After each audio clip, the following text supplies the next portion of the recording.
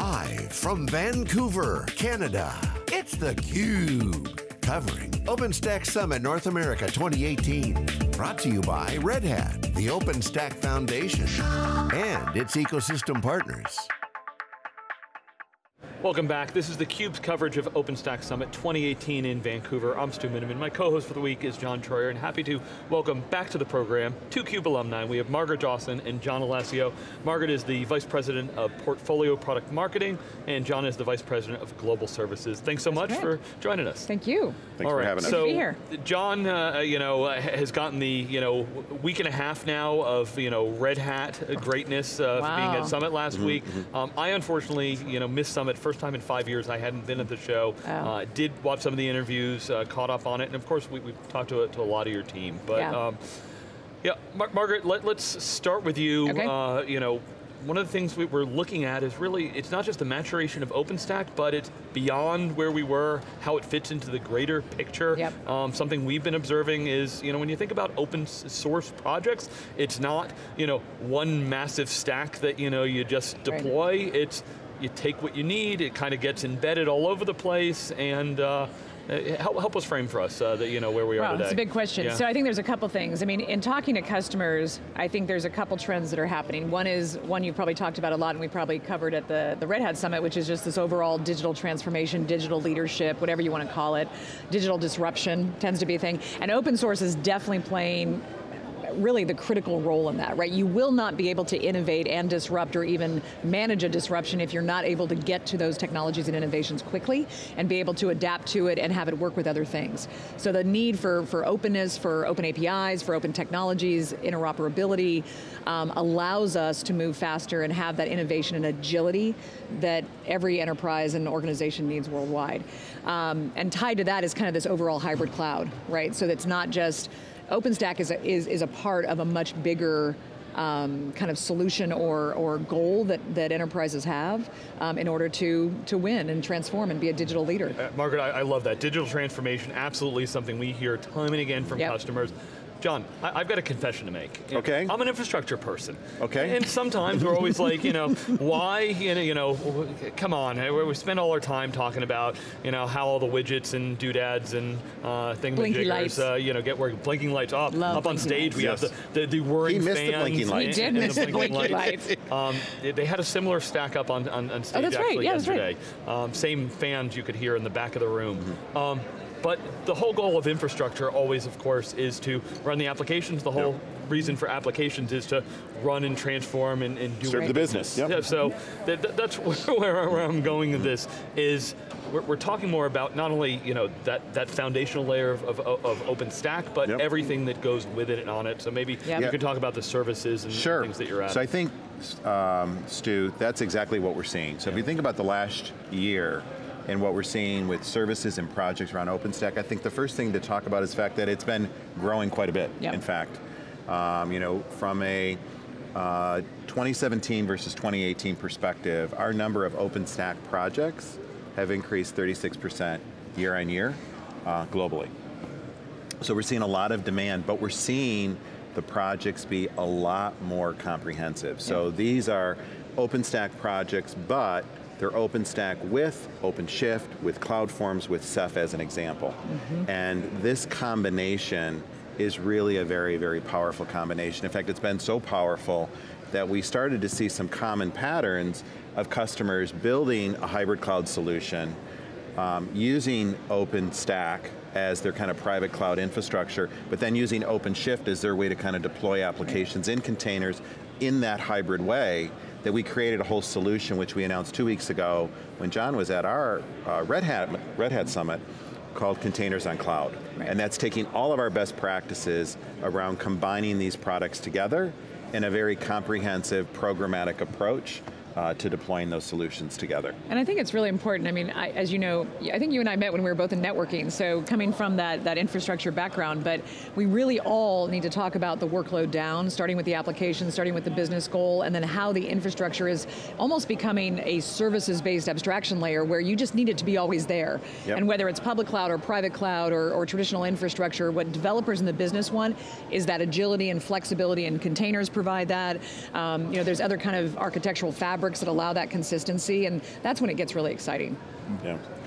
One thing that's been interesting to me this week at OpenStack, as we've drilled into different customers and talking to different people, even at lunch, is, one, it's real. Everyone I've talked to, stuff in deployment, it went quickly, it's rock solid, it's powering, as we know, actually a lot of, that is technical infrastructure that's powering a lot of the world's infrastructure at this point. That's right. The other thing that was interesting to me is some folks I've talked to were saying, well, we have enough knowledge that we're actually doing a lot of it ourselves. We're going upstream. However, so that's great, and that's right for some people. But what I'm kind of been interested, both just coming from Red Hat Summit, is both the portfolio, the breadth of the stack, and all the different offerings that Red Hat, it's not RHEL anymore, right? It's not just Linux anymore. There's everything that's been built up and around and on top for orchestration and management. And then also, the training, the services, the support, and that sort of thing. And I was wondering, that's kind of a two-part question, but maybe y'all could tackle that. What does Red Hat bring to the table then? So let me just start with, again, just to kind of position what we do as global services. Our number one priority is customer success with Red Hat technology. That's the first and foremost thing we do. And second is really around building expertise in the ecosystem, so our customers have choice on where to go to get that expertise. So if you start to look at kind of what's been going on as it relates to OpenStack, and again, many customers are using upstream bits, but many customers are using Red Hat bits. And we see that when we look at the number of people who are getting trained around our technology. So over the last 3 years, we've trained through our fee-based programs, 55,000 people on our OpenStack portfolio, and in fact, from 2017 to 2018, that was up 50% year on year, and so the momentum is super, super strong. So that's the first point. The second is, it's not just our customers, right? So part of my remit is, yes, to run consulting, and yes, to drive customer enablement and training, but it's also to build an ecosystem through our business partners. Our business partners use a program we called Open, Online Partner Enablement Network, which actually will just be celebrating 5 years, just like OpenStack will. We'll be celebrating 5 years for Open. And our business partner accreditations on OpenStack specifically are up 49% year on year. So we're seeing the momentum in our regional systems integrators, our global systems integrators, our partners at large, building their solutions and capabilities around OpenStack, which I think is fantastic. No, and it helps a lot with the verticalization of that, right? Because every industry has slightly different things they need. The thing I would add to that in terms of do-it-yourself community versus a distro that's supported from someone like Red Hat is it really comes down to core competency. And so even though OpenStack has become vastly simplified from a day one, day two ongoing management, it is still a complex project. I mean, that's the power of it. It can be highly customizable, right? It is an incredibly powerful infrastructure capability. And so for most people, their core competency is not that. And they need that support, at least initially, to get it going. What we have done is a couple things. I've actually talked to customers a lot about doing that training earlier, and it's for a couple reasons. One is so that they actually have the people in-house that have that competency.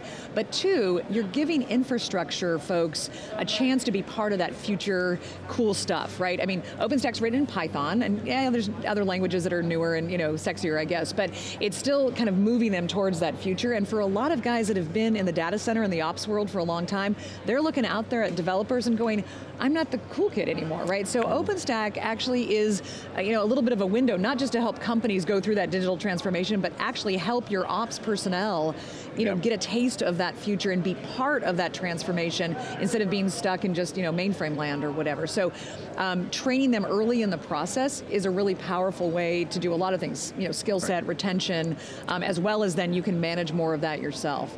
But all the way up to stack, right? We're talking about containers, and then there's containers, but then there's container native storage, container native networking. Absolutely. You've got the rest of the pieces in OpenShift and the rest. Yeah, that's correct. And I think Jen, you were at Red Hat Summit. We had a number of different innovation award winners.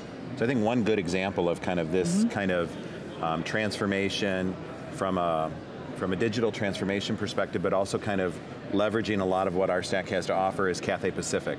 And so we talked about Cathay, they were one of our innovation award winners, and what their challenge really was is how do they create a new modern infrastructure that gave them more flexibility so they could be more responsive to their customers in the airline industry. And so what they were really looking for was really truly a hybrid cloud solution. They wanted to be able to have some things run in their infrastructure, some things run in the public cloud, and we worked with them over the last little over a year now, Red Hat Consulting, Red Hat Training, the Red Hat engineering team, and really building a solution that leverage OpenStack, yes, but also a number of other capabilities in the Red Hat portfolio. OpenShift, so they can deploy these applications, these containerized applications now, both to the public cloud as well as to the private cloud, but also automation through Ansible, which we're hearing a lot about Ansible and products like Ansible here at the conference. Well, the OpenStack and Ansible communities are starting to really work well together, just like Kubernetes. You've got a lot of this collaboration happening at the project level, not to mention when we actually productize it and take it to customers.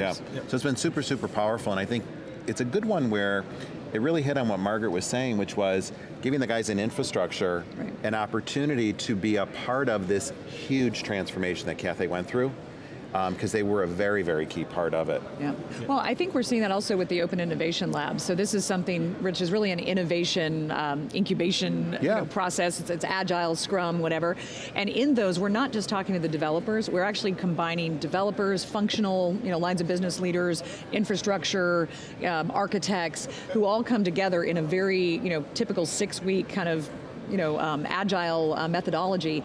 And what comes out of that, I don't know, I've seen it a couple times, it's magical, is all I can say, but having those different perspectives and having those different people work together to innovate is so powerful, and they all feel like they're moving that forward. And you come out with pilots, and I mean, we've seen things where they come out with 2 apps at the end of 6 weeks or 8 weeks. It's just incredible when they're all focused on that, and you start to understand those different perspectives. And to me, that's open source culture, right? It's awesome. Yeah, and Mark, I'd love to hear your perspective also on that hybrid cloud discussion, because so many people will look at OpenStack and be like, oh, that's private cloud. Right. And of course, every customer we talk to, they have a cloud strategy, and they're doing lots of SaaS, they've got public clouds, multiple. Red Hat, I know you play across all of them, big announcement with Microsoft last week. Last year it was Amazon, big partnerships with. So, is Kubernetes the story, or is just Kubernetes a piece of the story? How do all these play together? That's a great question. I think customers? Kubernetes is one, and so, especially when you look kind of at the broader architectural level, OpenStack becomes obviously the private cloud and enables them to start to do things that are more cloud native, even in their own data center, or if it's hosted or managed, but more in traditional infrastructure. But it really has to be fluid. And a lot of customers initially were saying that their strategy was cloud first. And they would say, oh, we're going to put everything in the public cloud. And then you actually start going through the workloads, you start going through the cost, you start going through the data privacy, or whatever the criteria and capabilities are, and that's just not practical, frankly.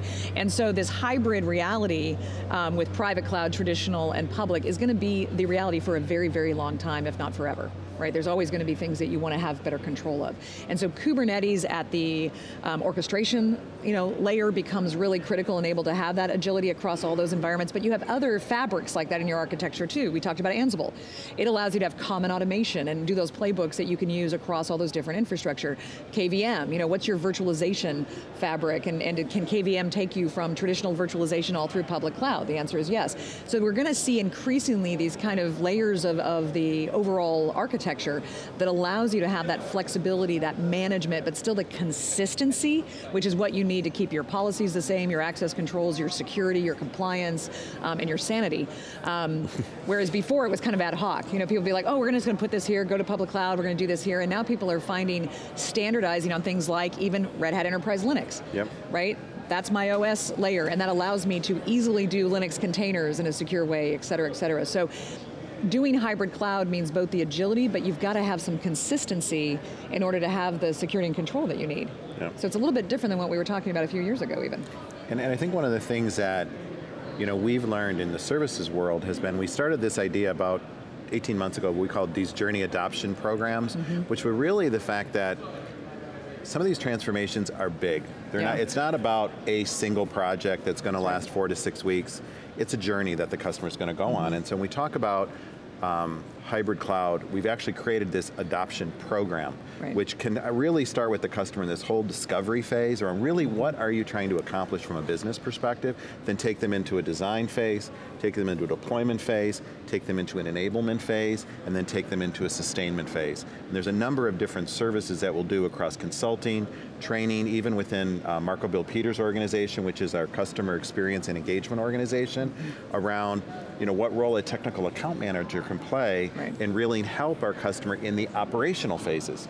And so we've learned this from some of the very large deployments like Verizon, where we've seen some and it's cyclical, right? I mean, you can do that many times. You do. Right, in fact, you absolutely do. Yeah. And so we've created now a program specifically around hybrid cloud adoption to try and demystify it, because it is complex. Well, and the reality is there's somewhere around 30% of organizations still do not actually have a clear cloud strategy.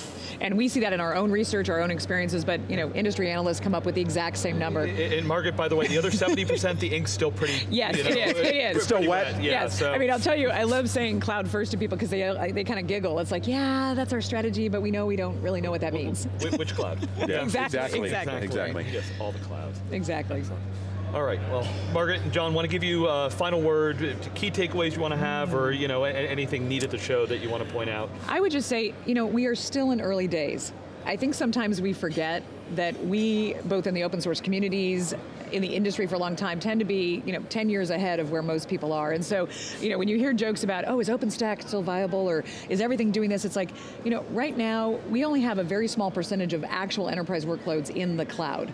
And so we need to just now get to the point where we're all getting mature in this and really start to help our customers and our partners and our communities, take this to the next level and work on interoperability, right, and ease of use and management. I mean, we're so mature now in the technology. Now let's put the polish on it so that the consumption and the utilization can really go to the next level. Yeah, and I'll play off what Margaret said. I think it's very, very key. When I look at where we've had the biggest success, as defined by, in that discovery phase, the customer lays out for us, here's what our business objectives were, did we achieve those business objectives?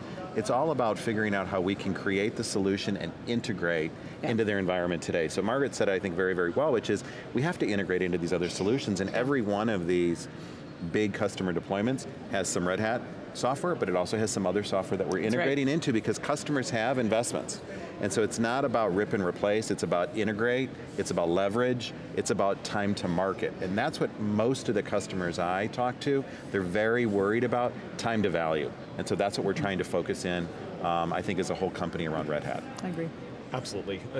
It summed it up very well. John Allessio, Margaret Dawson, thanks so much for joining us again. For John Troyer, I'm Stu Miniman. Lots more coverage here from OpenStack Summit 2018 in Vancouver. Thanks for watching theCUBE.